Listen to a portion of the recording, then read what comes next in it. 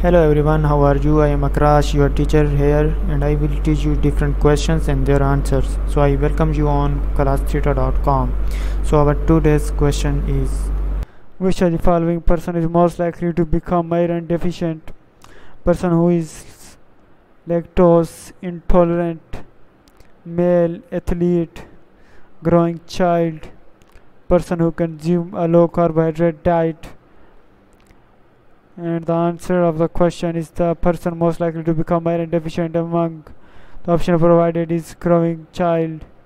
Growing children are at higher risk of iron deficiency because their bodies are rapidly growing and developing, which increase their need for iron. Iron is essential for the formation of a hemoglobin in red blood cell, which carries oxygen throughout the body. Children may not always consume adequate amounts of iron-rich foods, or they may have increased iron needs due to growth spurts. Let's briefly considering the other options. Person who is lactose intolerant. Lactose intolerance primarily affects the digestion of lactose and does not directly impact iron absorption or utilization. Male athlete. While athletes may have higher energy requirements and need for nutrients including iron,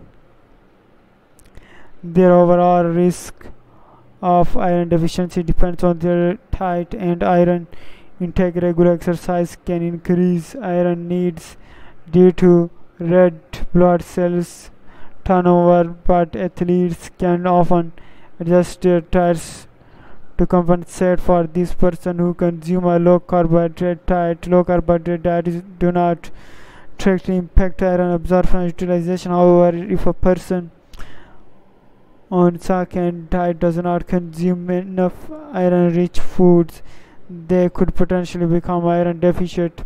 Therefore, based on physiological demand and growth-related iron equipment, a growing child is most likely to become iron deficient if their dietary intake of iron is insufficient to meet their developmental needs.